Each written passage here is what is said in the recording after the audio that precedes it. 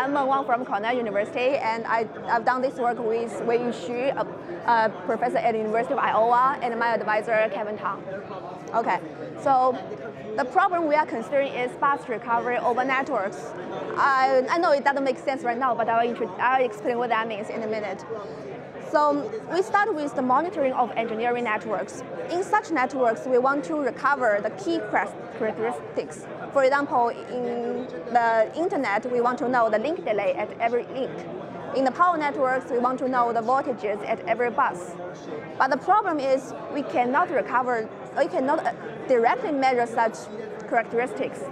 Therefore, we need to infer these parameters from indirect observations. Like in the internet, although I cannot measure link delays, I can measure end-to-end path delays. Then the question is, how can I recover these link delays from end-to-end path measurements? Well, like the power network is the same. I have power measurements, and I want to recover the voltages at every bus. Well, it's theoretically doable if I have enough observations or enough indirect measurements. But in reality, we don't have enough observations, or the number of observations we have is much less than the number of variables we want to recover. So therefore, it's underdetermined system, or we have incomplete information. So in this case, how can we recover these observations, parameters? So the good news is if the signal itself is sparse, which means its most coefficients are zeros, then you can still recover these signals exactly from a small number of observations. So that actually is the topic in compressed sensing or sparse recovery in recent years. But this is actually the model of compressed sensing. You know, X is an unknown vector you want to recover, but it's sparse. They are mostly zero, like here. Only a small fractions are non-zero. And you have linear measurements Y. And A is like flat measurement matrix. They are linear. Sparse recovery actually says if X is sparse, then you can recover it exactly from Y, even though the dimension of Y is much less than the dimension of X. But the problem is in sparse recovery, if you look at this matrix, they assume that the matrix can be any real value matrix, which means you can measure the weighted summation of this vector. You can weight any weighted summation of this vector. But in network applications, sometimes some coefficients cannot be measured together in one measurement. For example, in this transmission network, this X vector denotes the transmission delay at each link. I can measure the delay of a path if it's an end-to-end valid path, like here. I can measure the delay on these paths of these 5 links. However, if the links do not form a valid path from starting end-to-end paths, then I cannot measure it. For example, these 2 links, I cannot measure summation of these 2 links directly without going through some intermediate nodes, some intermediate links. Therefore, these measurements in network applications, they should satisfy some topological constraints in the sense that certain elements of this X cannot be measured together in one observation.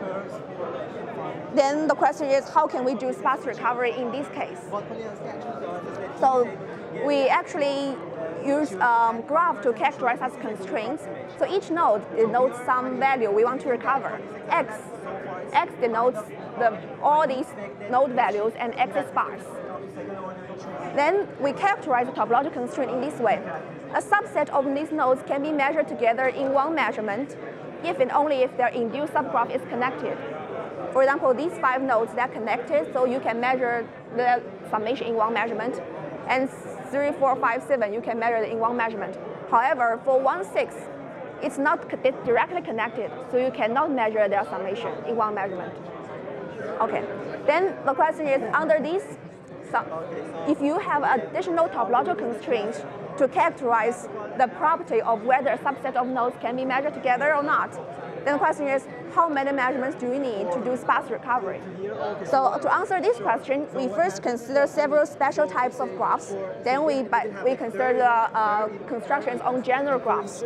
So the key idea is if the graph topology is very limited, like here, you only do measure consecutive nodes, then you need order n measurements. However, what we are trying to say is you only add a small number of links to this network. For example, if you compare these two kind of networks, the number of links doesn't increase too much. You can still significantly reduce the number of measurements from order n to order log n. And this order log n is already the best we can do, because in the complete graph where every node is connected to every node, the best you can do is order log n. Okay, and we propose some construction algorithm for general graphs, and for each graph we say that at least rk log n measurements are enough, where r is the radius of this graph. And we also characterize it on the Adolf-Schring random graph. Basically, the news is for Adolf-Schring random graph, when it gets connected, you can significantly reduce the number of measurements to k log n. And you don't need the graph to be a complete graph. But this is the first topic we consider, which is the sparse recovery with topological constraints, and we also consider sparse recovery with nonlinear measurements, because in the original example, these measurements are linear. We also consider case, what if the measurements are nonlinear? This is a nonlinear function h. How can we do sparse recovery? And we propose some iterative algorithm and discuss its performance guarantee.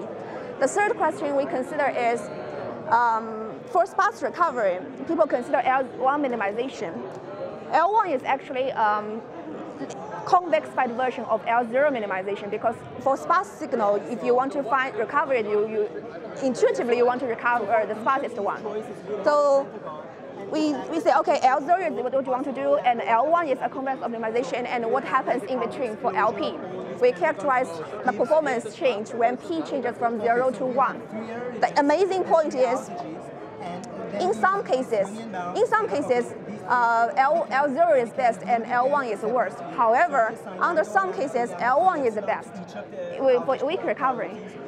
So if you only want to recover one vector, which is weak recovery means, you should probably go with L1 minimization, which has a better performance than any LP, including L0 minimization.